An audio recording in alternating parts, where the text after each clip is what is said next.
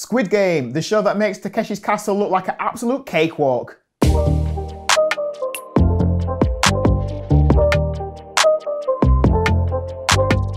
Hey guys, welcome to my Squid Game TV review. It's a show that has been released on Netflix and I'm a little bit late to the party because everybody's talking about it, so I had to figure out what the big deal was. Don't you hate it a little bit when everyone's talking about a show like, oh, have you seen Breaking Bad? Have you not seen Game of Thrones? Have you not seen Squid Game?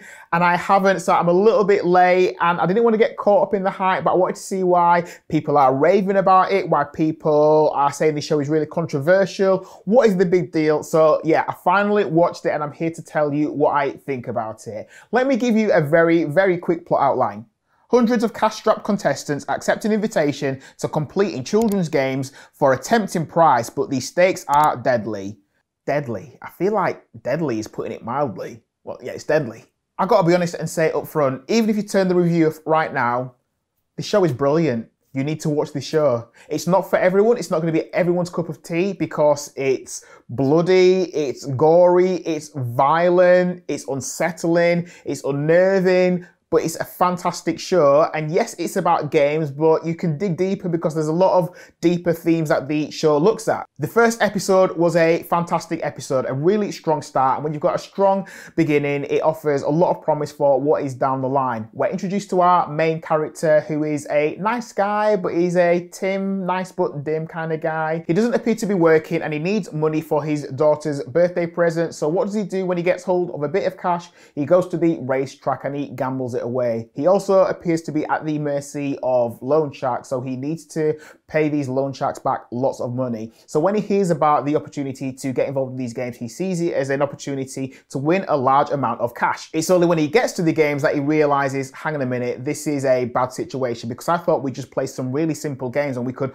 win some money. And in that first episode, when you realize how high the stakes are, you've got this thing in your stomach where you go, oh, this is horrible. And it's actually quite shocking to watch as well. I'm used to, violence on screen, but somehow, because it seemed to be a children's game that you're playing, but you could meet a horrific end, it just felt a bit more shocking and a bit more gutting. The show introduces us to our primary key characters in a really interesting way. We know that everyone's involved in this game for a reason because they all need cash, but we get to see what their lives are like outside of the games. And sometimes a show can introduce you to a lot of characters, then it can do flashbacks to say, hey, well, this is what it was like before they entered the game. This is why they're involved. And they can do it in a way that sometimes feels a bit cheesy. It does it really well in this show. That doesn't feel forced or contrived or anything like that. What this series does really well is it demonstrates how desperate some people must be to get themselves out of a really bad financial situation. How desperate you must be to literally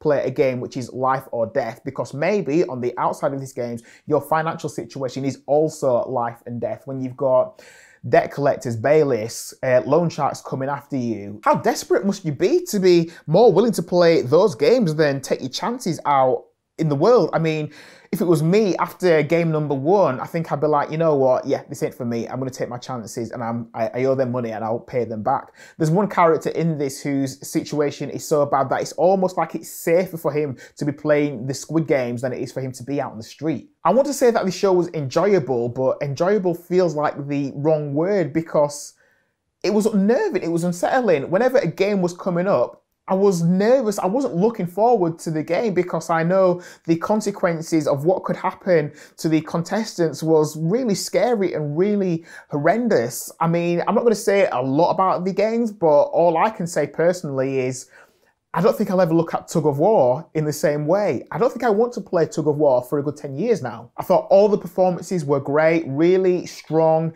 characters, really good cast. If there were any weaknesses, I would say in the latter stages, there are some English-speaking characters that maybe weren't as good, a little bit more like caricatures, but really well acted, really well directed, really well produced. It was unsettling when it needed to be unsettling. It was slow when it needed to be slow. It was really well paced and it was really well written.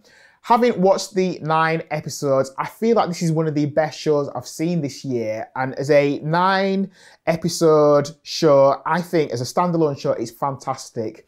we may end up with a season 2 of Squid Game. I think, you know, it's one of those things when a show does really well, the powers that be think, well, should we make another season? That could be successful as well. Let's keep going with it. I don't think this needs a second season. I think leave it where it is. There's the door open to another season, but I think let this stand as it is, because I think as a standalone 9-episode season, this was absolutely fantastic. So my official Marcus Loves Movies rating for Squid Game Season 1, and I hope we just get one season, is, mini drum roll, 5 stars.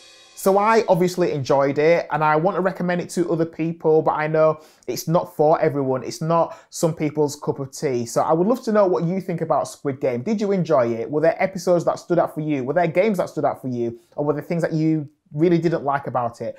Please leave a comment in the comment section. Give the video a like. And if you like movie reviews, TV reviews, trailer reactions, film discussion, please, please, please subscribe to this YouTube channel and hit the notification bell so you're notified every time I release a brand new video. Show me some love, yo. Thanks for watching my Squid Game season review. Please check out the next video I release and I will see you again soon. So until then, take care of yourselves. Thanks for watching.